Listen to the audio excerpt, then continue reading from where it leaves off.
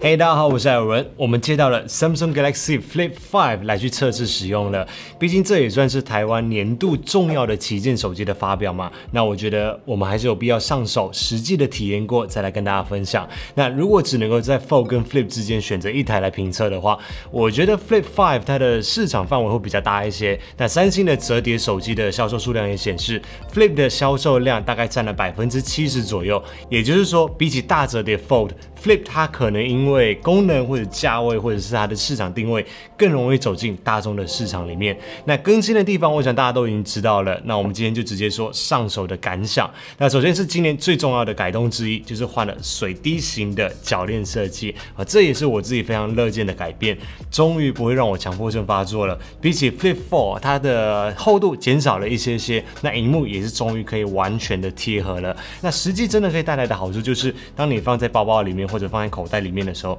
它的确是比较不会有灰尘的累积，或者是有颗粒进到里面去伤害到萤幕。但是提醒Flip5 它仍然是 IPX8 的防水等级，那你掉进去水里面完全没有问题，但是它是没有防尘能力的，所以在使用上面的时候还是要稍微谨慎一下。那新的这个铰链的松紧度，我自己觉得它是有比较松的，也比较顺滑，单手开合也会相较于前面几代来的比较简单一些。不过多角度的悬停相较于 Flip4 或者是之前的那几代，它在后段的时候是比较少一点点的。那我自己是觉得影响不太大，因为那种超小角度或者是超大角度几乎是没有在用的。那在小角度的时候，它就会这样子直接合起来，而且这个声音真的还蛮疗愈的。那我们把 Flip3 到 Flip5 一字排开来，裸机看看它们背后的背面，你可以看到 Flip5 它中间的那两条线是比较宽的，更接近 Flip3 的设计，那也是我个人觉得比较好看的。那另外一个大更新就是前面的这个3.4寸的封面萤幕，虽然说慢了其他的品牌一小步，但是在实际的使用几天之后，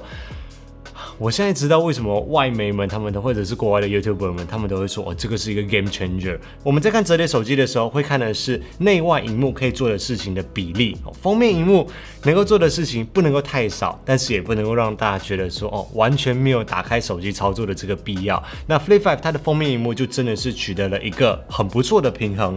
Flip4 以前它的确是可以做一些的事情，但是受限于前面的这个萤幕的大小，最大的应用场景可能就是看看通知或者拍照的时候可以看到前面的这个小小的萤幕。那其他的事情你都还是必须要把它打开来去操作。那 Flip5 的这个大萤幕自拍的时候看起来更加的清楚，那这可能也是第一直觉最吸引人的功能。那它其实可以做到的事情更多，可以去自定义你喜欢的封面的样子，可以下滑快速的设定 toggle 但是这里就是有一个小小的建议是，当我们要进入这个 toggle 快速设定的时候，你是不能够比如说进入 WiFi 或者是进入蓝牙的选择。我想说，如果封面萤幕都已经做成这样子的大小了，其实开放多一个这样子的功能，我相信方便性会增加蛮多的。这个是希望未来在软体更新的时候会改进的。那另外就是你也可以有各种内建 widget 的设定。最重要的一点是，三星它很聪明的知道，目前不会有很多的 App 的开发商为了各式各样的折叠手机去开发 widget， 所以他就自己做。它就像是三星之前推出平板 Tab S8 的时候一样，它在实验室里面可以开启更多的 App 来去自适应封面萤幕的这个比例。不过支援的 App 相对来说还是比较少的。另外一个方式是，你可以去透过三星的应用商城里面，它有一个叫做 Good Lock 的，你就可以去显示几乎所有你要显示的 App 还有游戏。只是如果封面萤幕长时间使用的时候，手机还是会稍微变得比较烫一些。那一个小提醒是，每一次你要使用的时候，都还是要解锁手机，即使你是只有使用封面萤幕那好在它的指纹解锁的地方是坐在电源键这里的，所以就是还蛮顺手的。那我这几天使用下来，我自己觉得在封面萤幕上面可以做的几个场景，或者是我自己比较常使用的几个场景，包括了第一个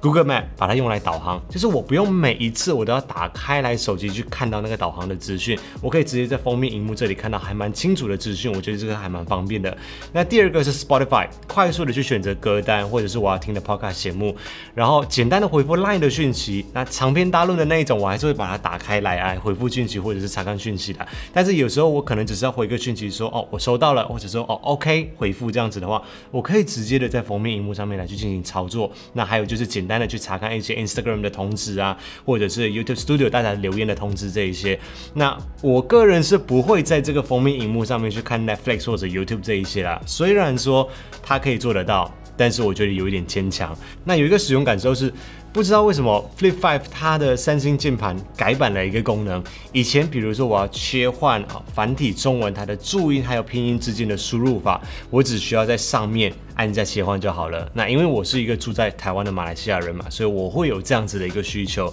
也是我很喜欢三星键盘的功能之一。但现在不知道为什么这个功能就消失了，就是我要进去到设定里面的时候，我才能够去切换拼音和注音之间的切换。那另外一个就是我自己觉得蛮好用的一个是 Gboard 的那个输入法，可能会比较方便一些。如果说你在封面荧幕上面要输入文字的时候，可以直接这样子滑动嘛。但是这个 Gboard 你只能够在里面的时候来去启动，你在封面荧幕在输入的时候，你是没有办法去使用 Gboard 的键盘的。这两点也是我希望三星可以改进的地方啊。那另外一个就是，如果说要提出什么建议的话，我会希望这个封面荧幕三星它也能够把它做成是 LTPO 的，这样子可以达到省电的效果。那目前它是固定在60赫兹，那再来就是目前的解析度是720×748，我相信这个会随着迭代更新越来越高。那更新讲完了，那我自己还有一些比较好奇的地方就是。相机的表现，那我先说，如果说你是需要望远镜头的话 ，Flip5 它绝对不是你的选择。那 Flip5 它因为空间的关系，就是它要折叠嘛，它的厚度只有这样子，它没有办法塞下三星最旗舰的镜头模组，这个是一个不争的事实。但为什么还是有这么多人愿意去选择使用呢？如果说 S23 Ultra 的后镜头的表现是10分，然后前镜头的表现自拍的那个镜头是7分的话，那 Flip5 它就是可以让你在无论你是拍别人或者是自拍的时候，都有一个8.5分的表现，因为你可以去使用后镜头来去进行自拍，这也是常常自拍的人所需要的，也是女生喜欢 Flip5 很重要的一个原因之一。那 Flip5 的内建镜头，就是里面的这个内置镜头，我觉得主要的使用场景真的只是用来视讯通话而已。那我们也实际的测试过，如果你想要使用封面荧幕来去进行视讯通话的话，你还是做得到的。那前提是你的折叠的角度要低于90，你才可以使用。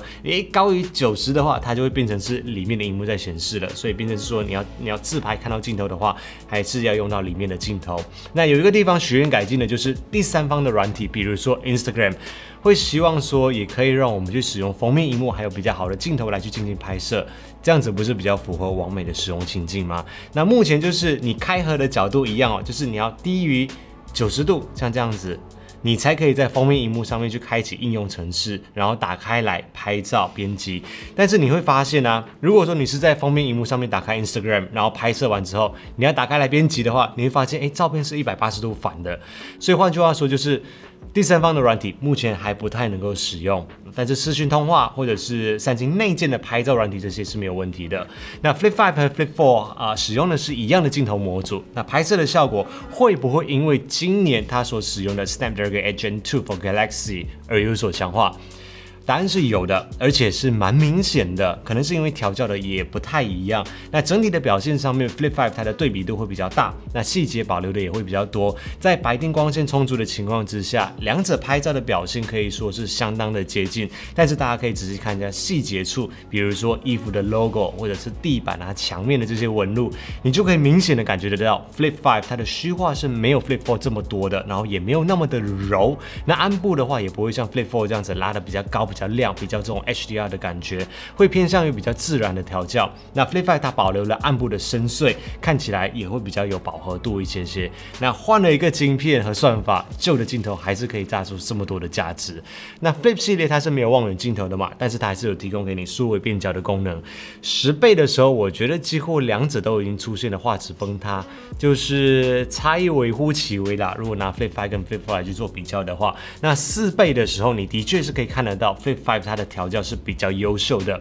人像模式底下，两者它的景深的算法、抠像都是蛮准确的。那肤色的部分也会稍微略有不同一些。美食照的表现就是典型的三星食物调教，但可以确定的是，它的细节还有它的鲜艳度都是 Flip5 更能够抓住观众的眼球。但这个也有点见仁见智啦，我是觉得比较容易让大家眼前一亮的感觉。那光线严重不足的情况之下，两者的白平衡上面是有一点点不一样的，但是细节保留处还是 Flip 比较多一些些。所以整体看下来，你还是会觉得说，Flip5 的照相还是感觉有进步的。那最后我们来提一下效能，跟大家报告一下基本的数据。3D Mark Wildlife Extreme 压力测试出来的单圈最高分数，不意外的就是 Flip5 比较高，但是稳定度的表现是不如 Flip4 的。那但是其实两台它们都只有30几%的稳定度，表现都不算特别好。那主要还是受限于折叠手机的散热，再加上3G 的调教本来就比较保守一点点。那我有请002实测去玩一下原神30分钟，画质选择极高，并且选择在60 FPS。那 Flip5 它整体玩游戏的过程当中，大概都能够跑到50到60 FPS 左右，在城市比较复杂的场景里面会掉到差不多40 FPS， 对比 Flip4 大概都增加了10 FPS 左右。那机身的温度，两者都是在上半部的部分，就是上半部这边会比较烫。那经过半个小时玩游戏之后 ，Flip5 大概会是在41度左右摄氏度，那 Flip4 的话是摄氏43度。那两者消耗的都是15%的电量，所以电池续航力的部分，客观来说，一整天的使用是绝对没有问题啦。那我这几天使用下来，如果说我不开启那个热点分享、网络分享的话，其实一天下来大概还会剩下40几%。上班日的时候，如果我有出门然后开启热点的时候，一天下来大概会剩下10几%左右。那 PC Mark 的电量测试最后得到的结果是9小时59分钟的工作时间。那对比 Flip4 它的9小时51分钟。